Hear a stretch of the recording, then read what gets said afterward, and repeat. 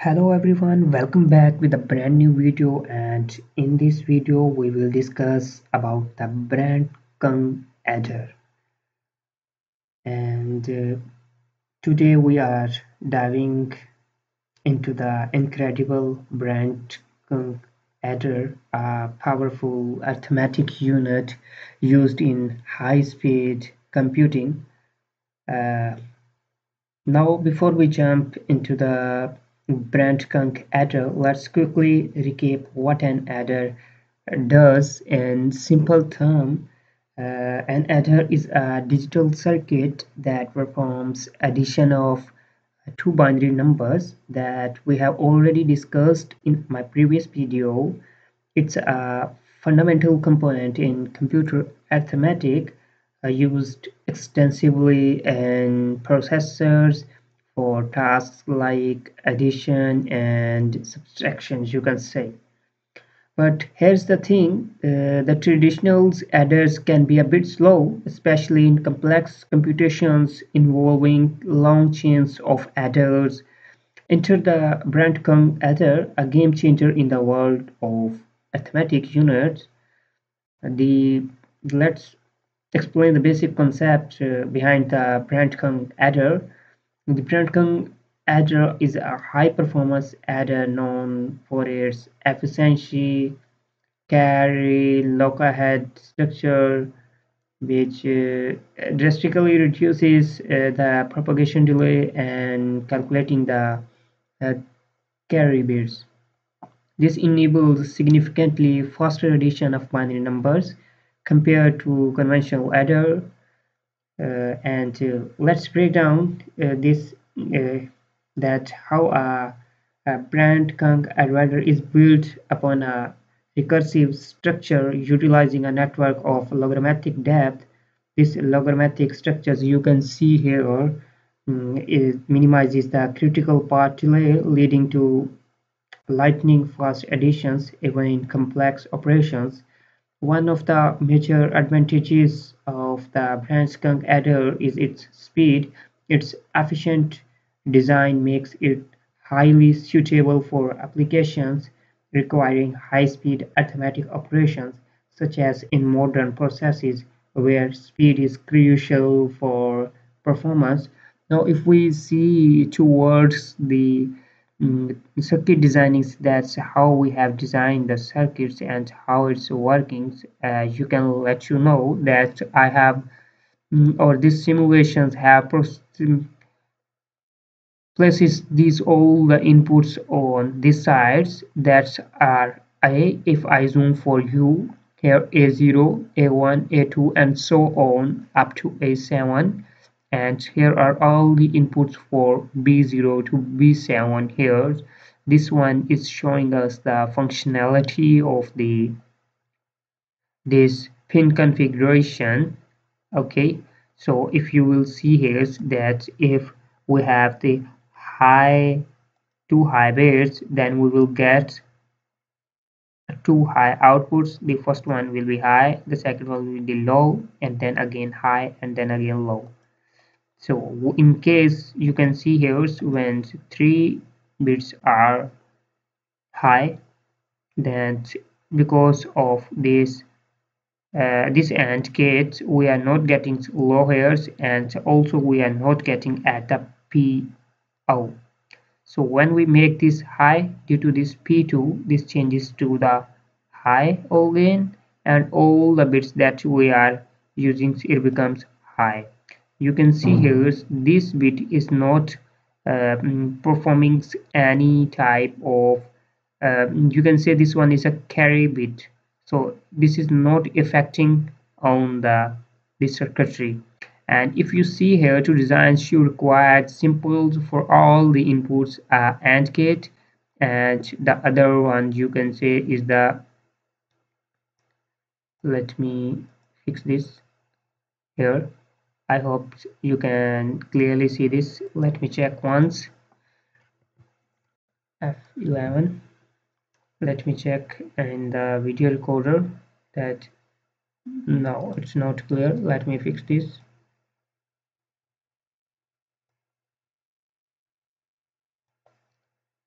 the video we require the complete circuitry instead of a smaller one.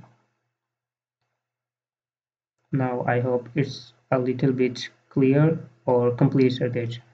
Then we require the AND gate and the XOR gates for all the inputs, and all the inputs will directly goes into the AND gate also and into the XOR gate also.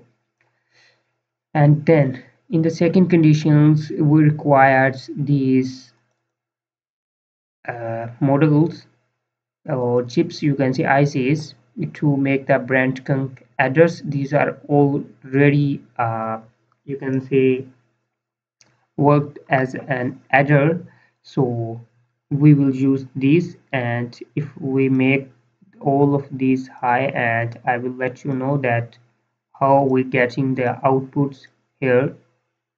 You can see here when here it is showing us the, you can say, inputs. Okay, all the inputs pins. This is a separate adder pins that is automatically directly adding the 255. And now what's happening here, here it is adding the all the A inputs and all the B inputs, and so we can verify the output using these, that the sum of both these is 318. And similarly you can see here that the summations of both these are 318. Now if I also make both of these high, you can check here that the summation is 255 and 255, that is equal to 510. Now if we see about the working principles of these three chips, then you can see here the AND gate is works in case of when both of the inputs will be high, then it will give the high outputs. And already we checked that the PO is works when the P2 will be high. Okay, it means it will not work here because of this XOR gates we require. If we make this, what is it, this is B6, if we make this B6 low, then it will work here. Okay, you can see here the similar case, this one is I think so B7, so we make this one low, you can see here. So now it's on and we are getting output here. So this is for the first one. And for the second one, you can see here the when the P2 will be on, for that we have to make the B5 and B5 low. Let me low convert to the B5 low, and the second one B4 at low. Now you can see here that this makes this P2 ons and this PO producing the outputs here, that you can see using here for the carry. As here we have the outputs that is utilizing here, that is showing us summations here. Okay,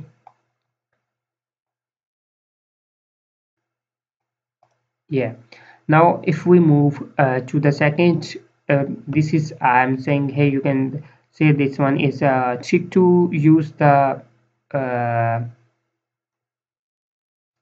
number of these chips. That's in the first case we have to use 3, and the second one we have to use 2, and in the next one sorry, in the third one we have to use 2, and again we have to use 1, then we have to use 2 in the same conditions. Here these are separated one, then again we have to use 1, and the last one is 1. This is a trick you can memorize to add the to design this. Then the outputs of each two, you can say will be the inputs of an XOR gate here. Okay, you can see here also that the XOR gate is inputs of XOR this one, and the outputs of this second one will be the input of this XOR gate. Similarly here the input of this XOR gate and the output of the third one will be here. Here you can also see the input of the second and the output of the third one. You can here also see that this is the input of this. Here if I move its log, this one is G0 and this one is the input of this XOR gate. Here we have taking, so simple this is, and so on. Here this is the designing principle of the Brent-Kung Adder. And if we go towards the to wrap it up, the Brent-Kung Adder stands as a testament to innovation in arithmetic unit design, revolutionizing the speed at which computers perform complex calculations. I hope you find these explorations into the Brent-Kung Adder both informative and fascinating. And if you did, do not forget to like this video and subscribe for more content on electrical and electronics and technology fields. And if you required any type of assistance in electrical and electronics projects, exams, assignments, and thesis or hardware prototyping, you can ping me a message on my WhatsApp numbers, and also you can visit my Upwork and Fiverr profile. Thank you so much for watching the video. Bye bye.